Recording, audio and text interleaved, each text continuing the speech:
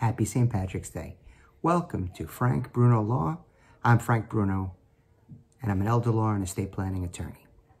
Today I'd like to speak about virtual consultations. Before I get to that, if you would like to speak with me by phone or virtually, please go to callfrankbruno.com. Virtual consultations are all the rage, especially in light of novel coronavirus, COVID-19. So today, it's business unusual, right? Sort of. Business as usual, and in the new usual is the new unusual. Today I actually had an in-person consultation, not a consultation. I had a client come in and met with me. So it wasn't a consultation, it was an existing client that I had to meet, wanted to meet with me. I was fine to meet the client.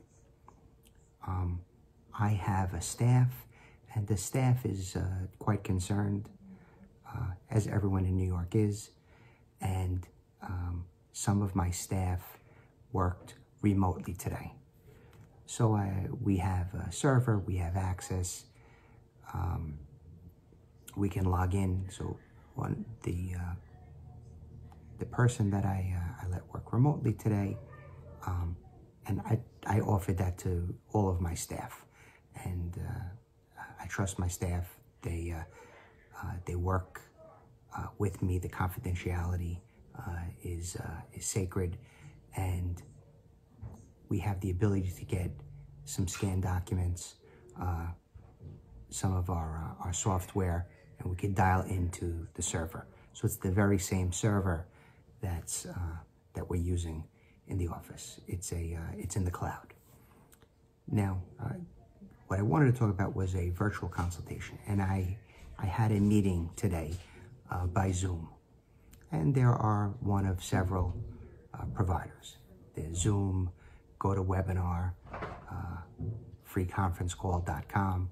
They all have the ability to do video conferencing, and I have a camera on my desktop and logged in to Zoom, and the person that I met, they were in their office, I was in mine, and we were able to talk about a free-flowing conversation, discussion.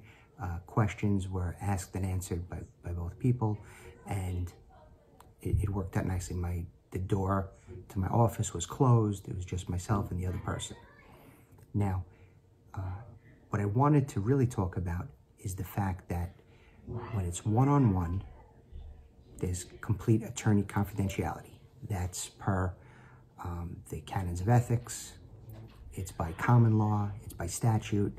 I'm in the jurisdiction of New York.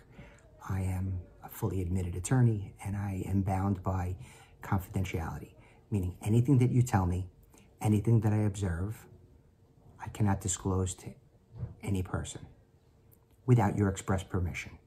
And so if you ask me or have me do something on your behalf, certainly I could speak about that. That's express permission.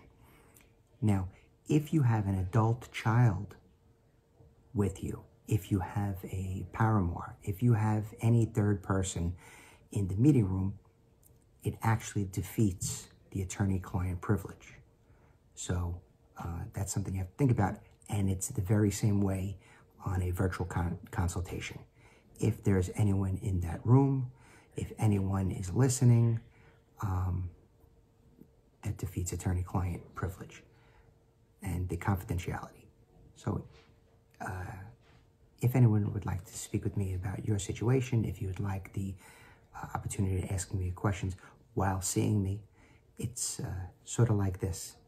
You get to hear me speak, you get to see me, you see my mannerisms, my inflection, the good and the bad, right?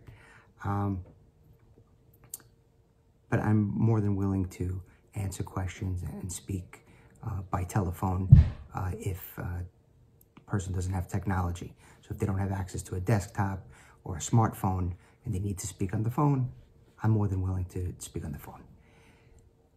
If you would like to speak with me, please go to callfrankbruno.com. Thank you.